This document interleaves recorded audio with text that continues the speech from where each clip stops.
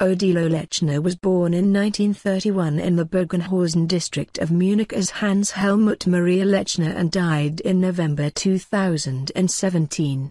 He was a German clergyman at the Abbot of St. Boniface's Abbey, Munich.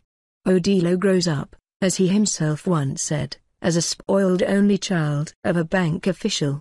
Bombing and airstrikes shape his school days. After graduating from high school in the Lower Bavarian monastery, Metten Lechner studied philosophy and theology. At the age of only 21 he decides about his future life. Odilo renounces marriage and property and enters the Benedictine Order of St. Boniface in Munich. Shortly thereafter, the next step, the 33-year-old is completely unexpectedly consecrated Abbot of St. Boniface in Munich. The spirit of the Second Vatican Council, especially the younger Benedictines, had voted for him. Odilo is considered a reformer, in a time of transition of the Catholic Church.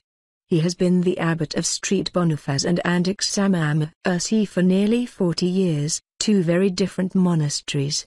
Andechs is very worldly oriented with the big possessions and the brewery. The more socially oriented St. Boniface increasingly cares for the homeless in rich Munich, with ambulance, clothes and food and lounges.